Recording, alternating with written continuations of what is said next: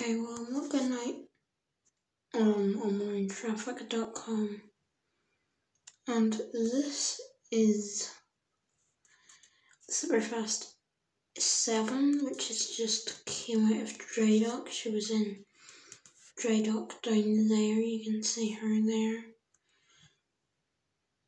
That's a cruise ship. And the book that was covering her. No, that's the Mercy. That boat's going. The Mercy's going off in January, isn't it? And there's the Astrid, which is heading down to Dublin, either tonight or tomorrow.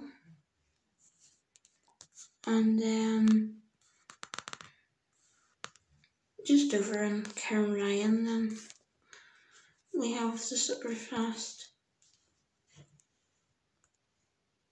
8. So the dry docking period is almost over for 2020. Thank you for watching this video and goodbye.